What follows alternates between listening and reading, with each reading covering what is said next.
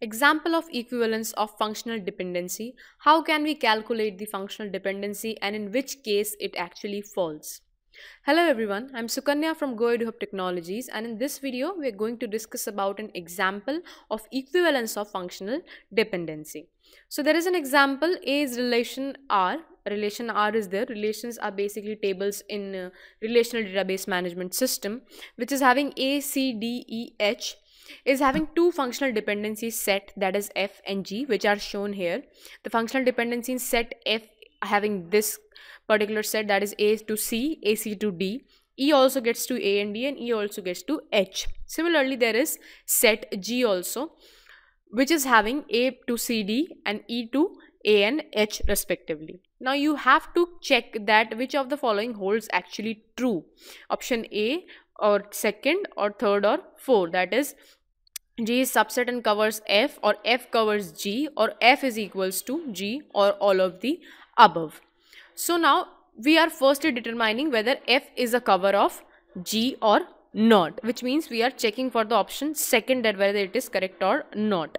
F covers G or not. So step 1, which we have already studied, we will calculate the closure. So in A closure, we can see that through A we can derive C.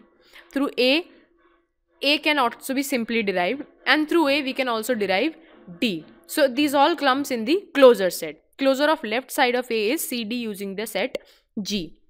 So similarly, A and C, D are the elements which come in the closure set of A. This is the denotion of closure set with the plus sign above the A. Similarly, for E closure, if we want to calculate, then through E we can derive A. Here we can see that A and D are derived. Now through E we can also derive, if A has been derived, then through A we can also derive C. So similarly, C comes in the closure set of E. Similarly, H can be also derived. Here you can see that. So when we are checking for the F covers G or not, then we check the left side of A, that which elements it is covering from G side. So we can see that E plus, that is A, C, D and E and H are the closure sets of E plus. So these are two things which are done. Similarly, now we compare the results from step 1 and step 2, then we can find the results are same. In the step 3, we compare both the results of the closure set. So now the functional dependency of set F can determine all the attributes which have been determined by the functional dependency of set G, which concludes that F covers G. That means this option is definitely correct. But we have to check for others also, that whether G covers F or not. So when we do that for step 1, what we do, we now calculate the set G things. So what are those? We calculate from this side. So when we check that in A closure set, there is definitely A, C and D, the closure of left side of A and C using set F. For C now, we use the set F when we are finding the cover of G.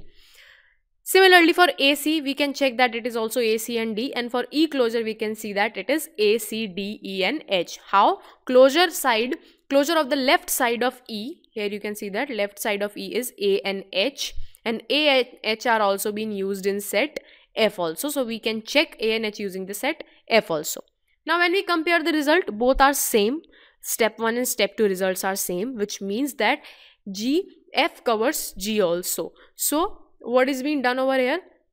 G covers F and F covers G. So both the steps are same. The result of the closure set is same. So we can say that F covers G and similarly G covers F. Now we have to check that both cover each other or not. So from step 1 we conclude that F covers G.